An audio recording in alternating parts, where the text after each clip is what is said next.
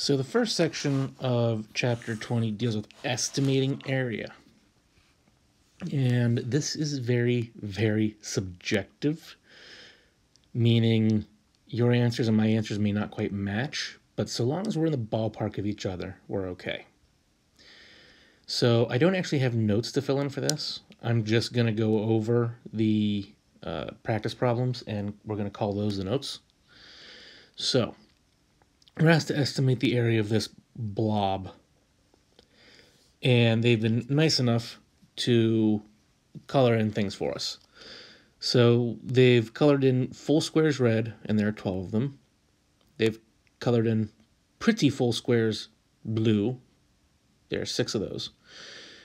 They've colored in 4 orange that are saying they're about half full, and 7 green squares, or I should say 7 squares that have a little bit of green in them, and they're saying that those are less than half full. So the way the book's going to want you to think about this is 12 red full squares is 12.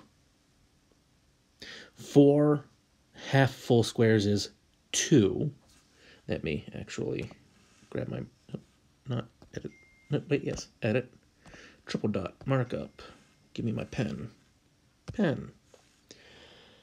So there are 12 red full squares, so that's 12. 4 orange half squares, half of 4 is 2. And then we're going to take these 2 together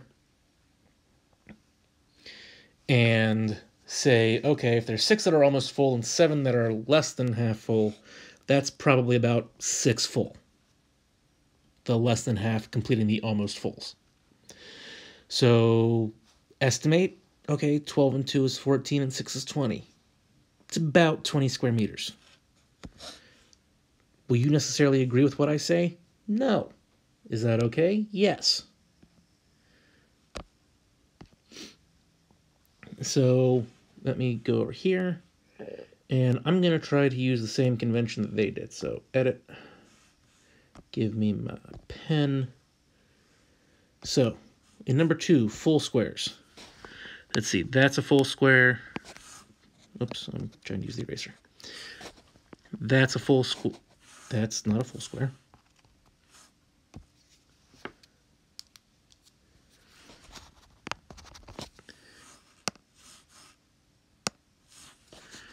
That's a full square. That's a full square. That's a full square. That's a full square. That's a full square. They used blue for almost full squares. So that guy's almost full.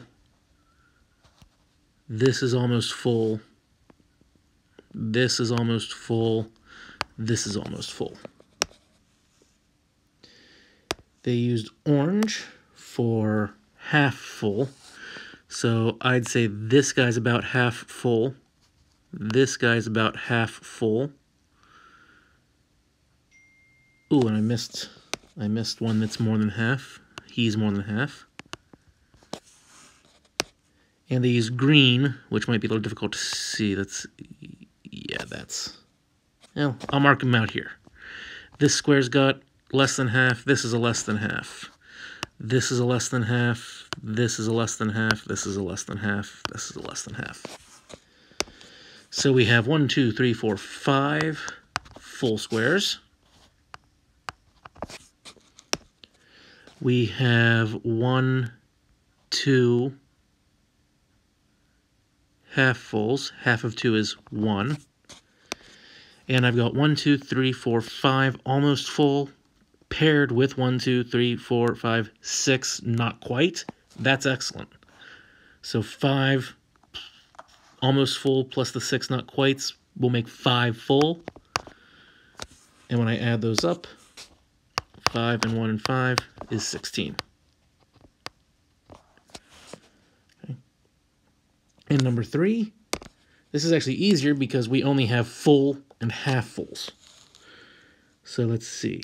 Full, full, full, full, full, full, full, full, full, full, full, full. So that was 12 full squares. And then the rest of these are all halves. So half, half, half, half, half, half, half, half, half, half, half, half. So 1, 2, 3, 4, 5, 6, 7, 8, 9, 10, 11, 12 halves. 12 halves is 6. 12 and 6 is about 18. And then the super blob.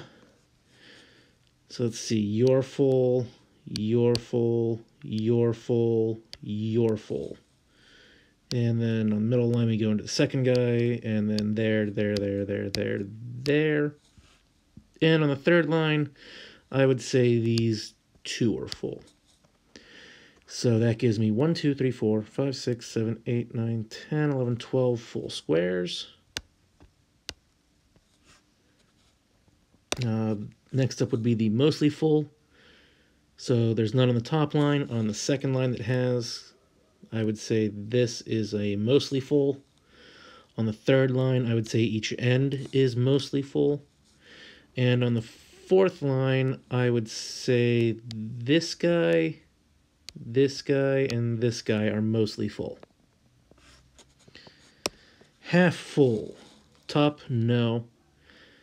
In the second row, I'd say the first guy's about half full, and so is the guy on the end. And on the last line, I would say this guy and this guy are probably about half. And then the top 3 blocks are less than half, and I'd say this block right here is less than half. So, in terms of the half blocks, because remember we should do those next, I had 4 half blocks. 4 halves is 2. And then I've got 1, 2, 3, 4, 5, 6 almost full blocks. We'll combine those with the not half full green blocks to call it 6 full. 12 and 2 is 14, and 6 is 20 for my guesstimate of the area there. So again, am I going to expect that your answers will exactly match mine? No. But if I get an answer like 18, I do rather expect that you're going to be telling me like 16, 17, 18, 19, something relatively in the ballpark of my answer. I don't expect a dead match from everybody. I know some of you will match me. But what I do expect is that you are comfortably within the ballpark. If you are more than 2 away from my answer, I can almost guarantee that I am going to probably be marking your answer wrong, though. I think 2 full units of wiggle room is probably generous enough.